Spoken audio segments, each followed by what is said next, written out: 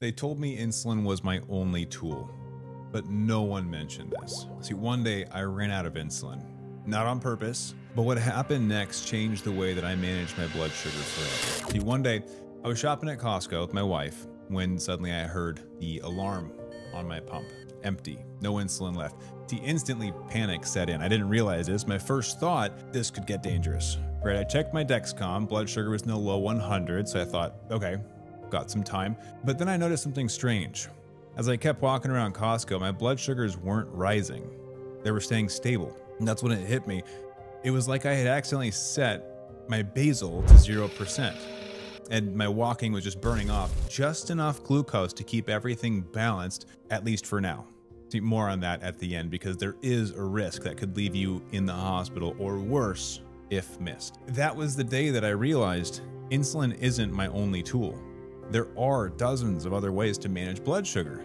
And today, I'm going to show you exactly how it works, what risks to avoid, of course, and how you can build your own formula for blood sugar control. See, in this episode, I want to show you the emergency moment that ultimately gave me this epiphany, but also why I no longer panic when I spike, because I've got new options that you may not have heard of, as well as the ultimate strategy that I use to naturally bring down blood sugars as a type 1 diabetic.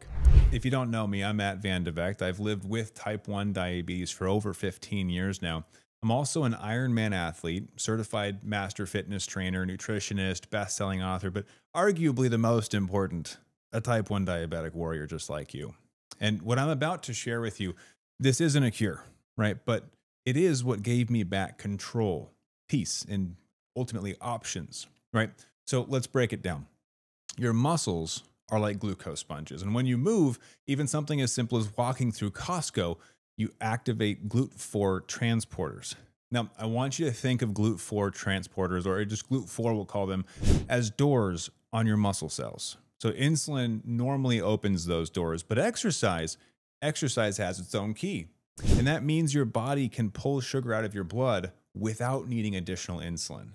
It's pretty cool, right? So this is why even 10 minutes of walking after meals can lower blood sugars by 20 to 30%. In fact, comment muscle right now if you want a deep dive on the one muscle that does this better than any other, and I'll make a video on it if there's enough comments. It is truly fascinating and unexpected.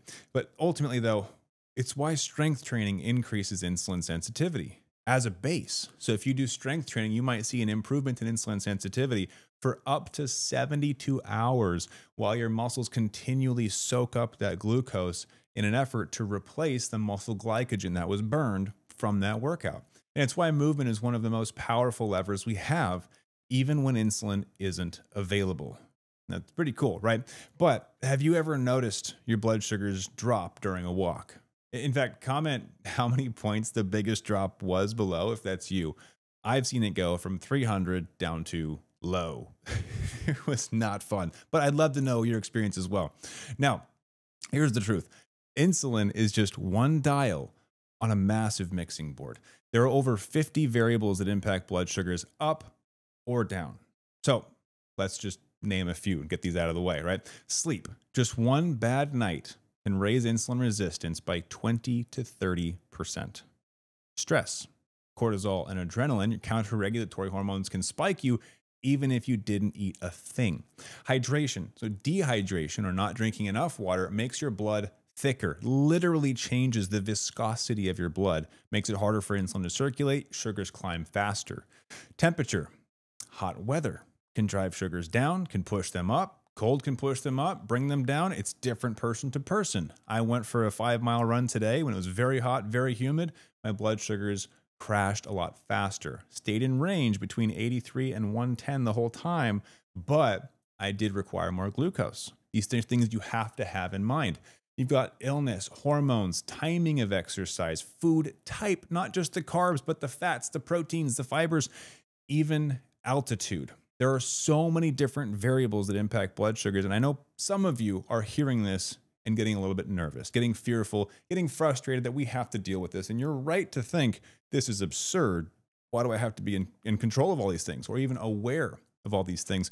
But I want you to understand that it's actually a good thing. It's actually a positive.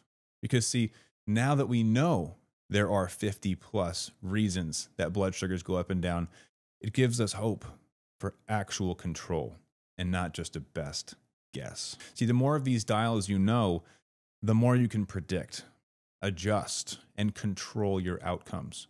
And here's the best part. Once you see the full board, you stop panicking because you know it's not random.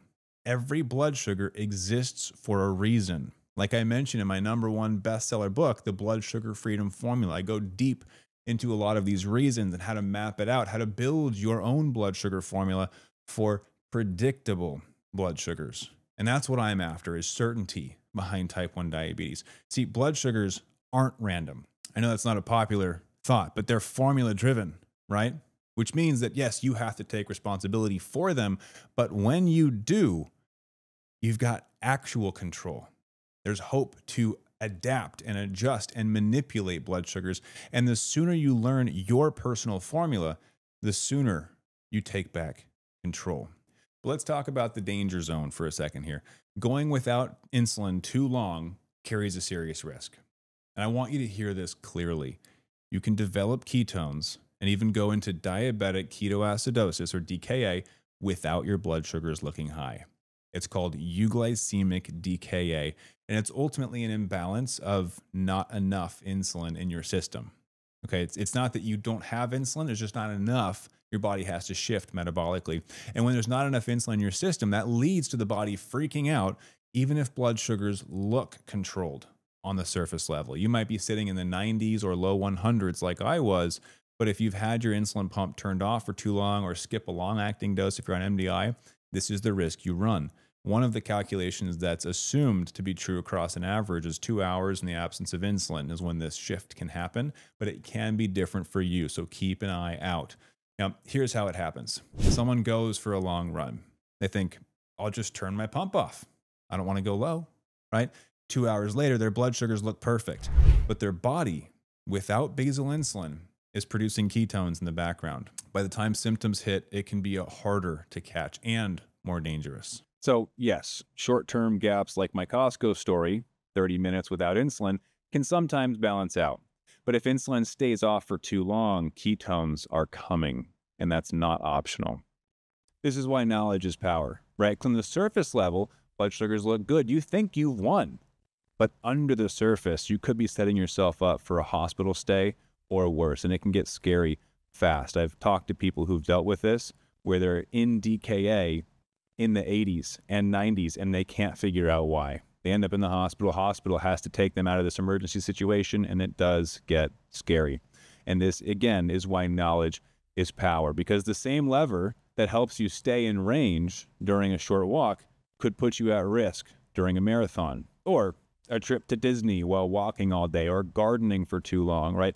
Anything that is continuous and might lead to a lower blood sugar, where you might think that turning your pump off is the answer. Now, let's bring it all together, right?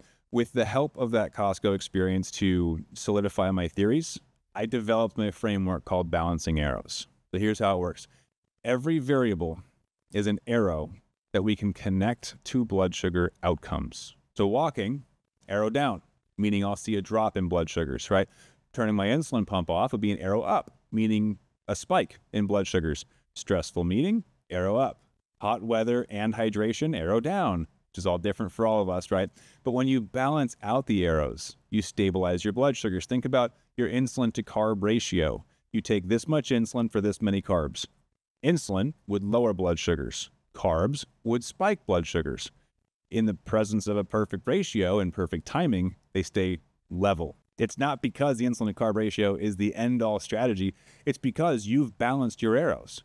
Insulin would push you down, but before it does, you introduce carbs, which would push it up. But because there's insulin, it levels out.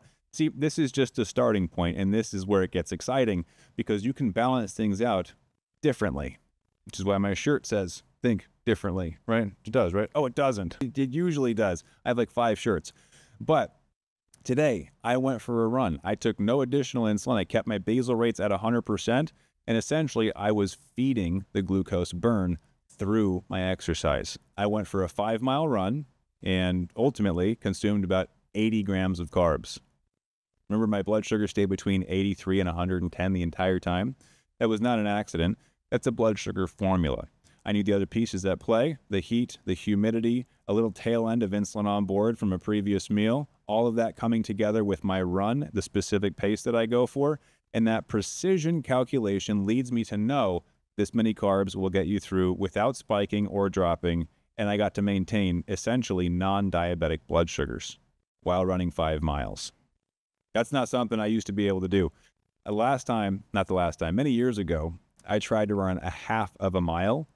I had an urgent low, a half mile. Now I'm an Ironman because I wanted to prove that these blood sugar formulas work, that everything does actually boil down to a calculation, to a blood sugar formula, to balancing your arrows. And when you balance your arrows, you stabilize your blood sugars. More often than not, the balancing point is simply finding an equal and opposite variable. For example, if walking through Costco will drop me, but turning my insulin off, or running out in this case, right, would spike me, then combined, they should, hypothetically, balance out and keep my blood sugars stable. And this is not medical advice, obviously. Make your own choices. Check with your medical team about your best care decisions and strategies.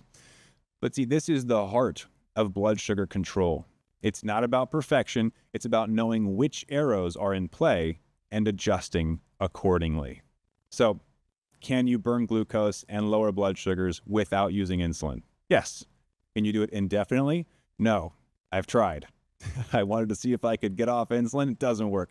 Plus, insulin plays a lot of roles in your body. In addition to the transport of glucose from your bloodstream into storage, it does other stuff too, so you really can't live without insulin. But exercise is one of the most powerful ways to lower blood glucose if you have a stubborn high, if you want to lower it, or if you need to go without insulin for 30 minutes, there are other ways to consider keeping blood sugars in range. Of course, keep yourself safe, avoid DKA, especially euglycemic DKA, and also understand that if you keep insulin steady and go for a run or a walk or gardening, you might need some glucose because you're burning it, right? You got to find that balancing point of equal and opposite. Now, here's the empowering truth I want to leave you with. Insulin is essential, but it's not your only tool.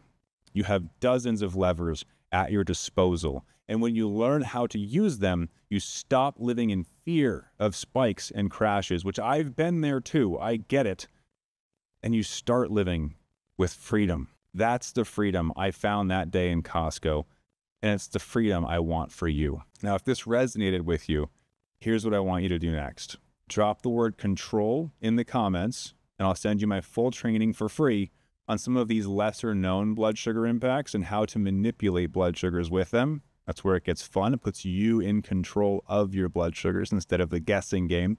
And if you do want to go deeper, if you want to map out your personal blood sugar formula customized to your lifestyle, that's what I do with clients in private coaching. A lot of them start with my bestseller book right over there, The Blood Sugar Freedom Formula. Action takers often want private coaching on top of it. Either way, happy to help if I can. Links in the description for you to check that out. Now, ultimately, I share all of this because thriving with type 1 diabetes isn't about fear. It's about options, it's about resilience, and it's about living your best life, no matter what. I hope you enjoyed this one and keep up the fight.